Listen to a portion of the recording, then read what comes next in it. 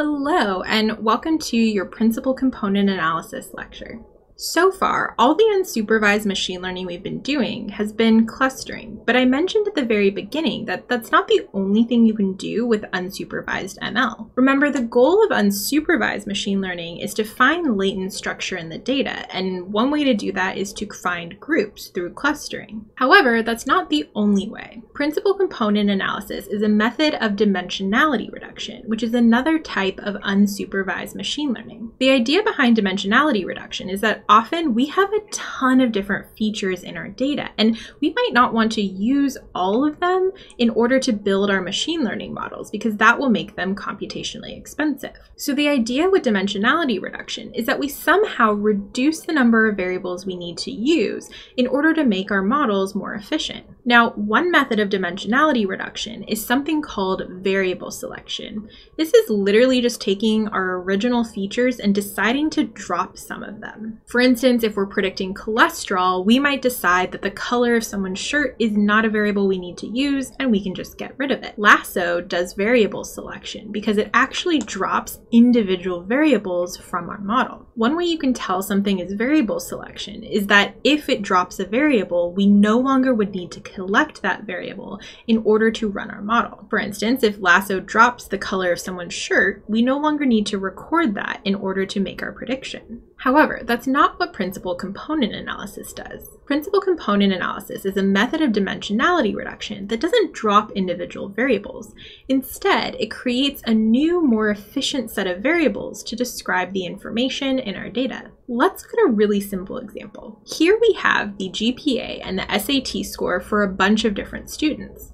Now, one thing you might notice from this plot is that GPA and SAT are incredibly related. Because of this, we could create a new variable, maybe along this axis, and we could call this something like academic test-taking skills that explains the variability in our data with just one single new variable. Essentially, what we're doing is we're combining GPA and SAT score together to create a new score, academic test-taking ability, that explains most of the information in our data. What we're doing is we're basically taking the two axes of our data that people vary along, GPA on the x-axis and SAT score on the y-axis, and we're going to rotate them. When we rotate them, we create a new set of uncorrelated variables that really efficiently explain the information in our data. Because GPA and SAT are highly related, this new feature that we've created really well exemplifies the information from those original two variables. If you sort of tilt your head and look at the screen, you can see that people vary the most along this new axis and not so much on this one. So we're essentially taking our two original variables and creating two new uncorrelated variables that explain the information in the data incredibly efficiently. And how do we create those? Well, with eigenvectors and eigenvalues.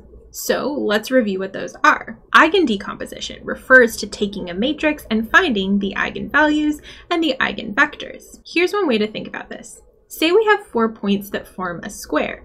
0, 0, 1, 1, 1, 0, and 0, 1. When we take each of these points and we multiply them by a matrix, like the one over here, that's going to change the location of these points. So we go from our square to a different shape. Here's the change that's made when you multiply by this matrix. You can see the original square in gray and the new shape in yellow. Thus, you can think of multiplying by a matrix as just taking that original square and stretching or squishing it in various directions. One thing that can help us understand a matrix is figuring out what those directions of stretch and squish are. For instance, along this blue line that I've added, you can see that we basically took our original square and we just stretched it a little bit. We didn't rotate or change our line in any way, we just made it a little longer. Similarly, along the second axis, we didn't rotate or change anything, we just squished. These directions of stretch and squish, along with the amounts we stretched or squished, help tell us a little bit about this matrix.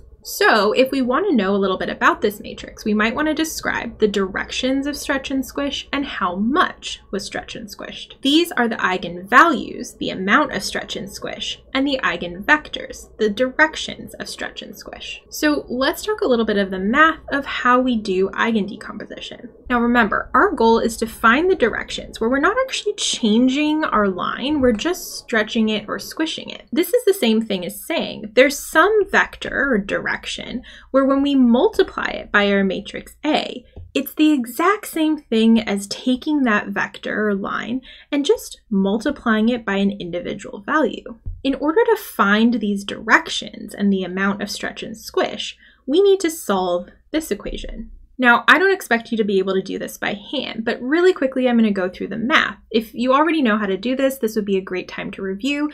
If you don't worry. All you really need to know is what we're doing is we're trying to find the directions of stretch and squish along with how much we're stretching and squishing. In order to solve for the directions of stretch and squish along with the amounts, we're going to use this formula. This is basically taking the determinant of our matrix minus lambda, which is just a variable, we don't know what it is yet, times the identity matrix. The identity matrix is just a matrix where along the main diagonal, they're all ones, and on the off diagonals, they're all zeros. Essentially what this looks like is we take our matrix, and for all of the diagonal entries, we subtract this variable lambda that we're trying to solve for.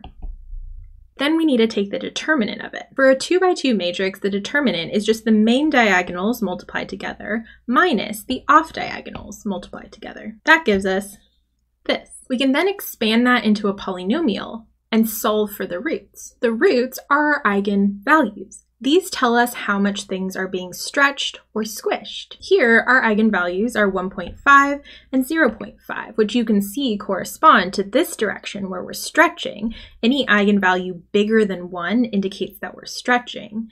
And this eigenvalue corresponds with this direction. Because it's between 0 and 1, it means that we're squishing. So once we have these two eigenvalues, we can just plug them back into this matrix that we created. When we do, we get our eigenvectors. These are the directions of stretch and squish. The way you read these is if we started at 0, 0, and we went to the point defined by this vector, so this would be 0.71, 0.71, this is our direction of, in this case, stretch. This would be our direction of squish. So what does this have to do with principal component analysis? Well, remember, the goal of principal component analysis is to take our original variables and create a new, more efficient, uncorrelated set of variables for us to use. The way we create that set of variables is by using eigendecomposition on the covariance matrix of our data. Remember, the covariance matrix gives us information about the variance of individual features along with their covariance.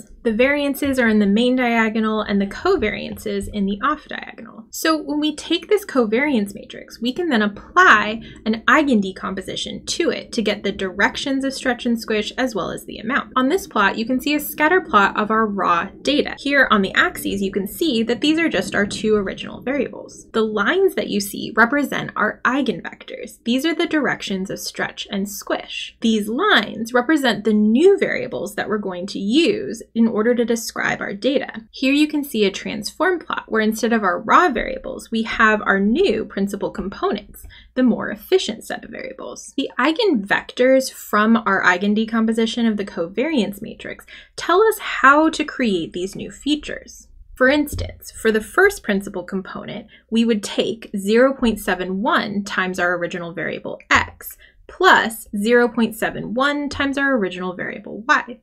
That combination would give us the value for that data point in our principal component one, the new variable. Similarly, we would take 0.71 times x and negative 0.71 times y in order to get the score for the second new variable. The eigenvectors tell us the loadings. They tell us how much of each of our original variables goes into each of our new variables, the principal components.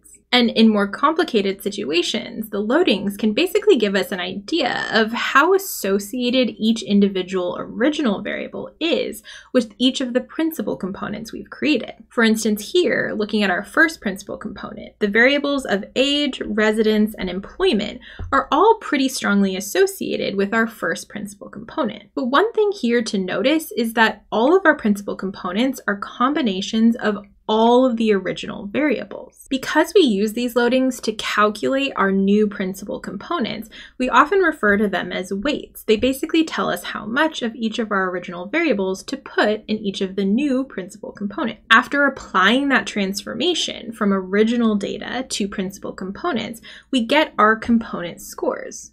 These are just the values for each data point in our new set of variables. The way we get these is we take those loadings, we multiply them by the original variables in order to get our new score. For instance, if I wanted to find the first person's score for the first principal component, I would take the loadings for that principal component times their original raw values, and that would give me their new score for the first principal component. All right, so one thing you might have noticed is that when we create principal components, even though they're a set of more efficient, uncorrelated variables, we created the same number of principal components as we had original features.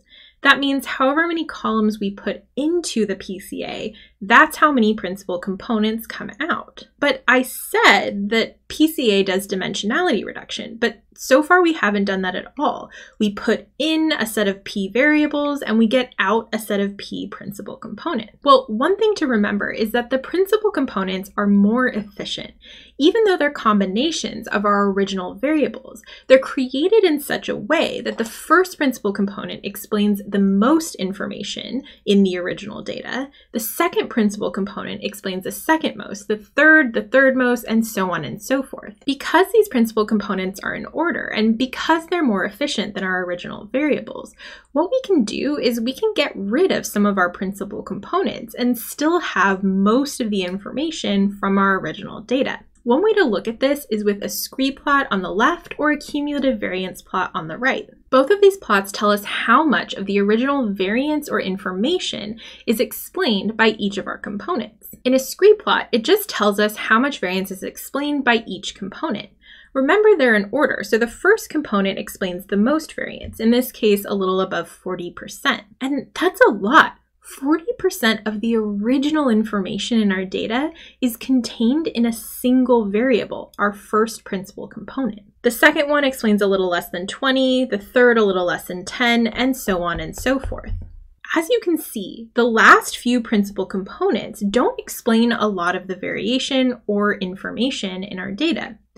Thus, we typically feel fine just getting rid of them. Now, technically, we are throwing away some information, but as you can see, it's not a lot. So how do we decide how many of our principal components to keep? Well, one way is through the elbow method.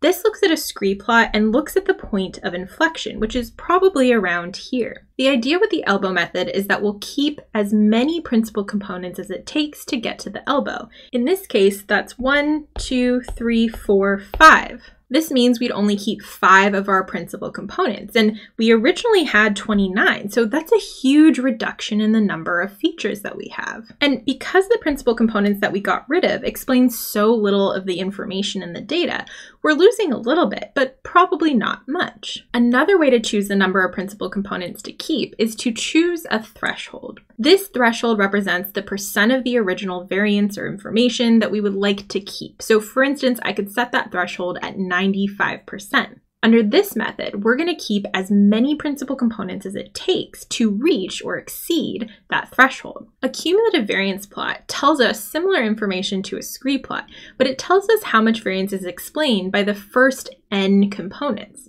So this point tells us how much variation is explained by the first component. This tells us how much is explained by the first 2. This tells us how much is explained by the first 3, and so on and so forth. Thus, we can use this graph to help us decide how many principal components it's going to take in order to reach or exceed that 95% threshold.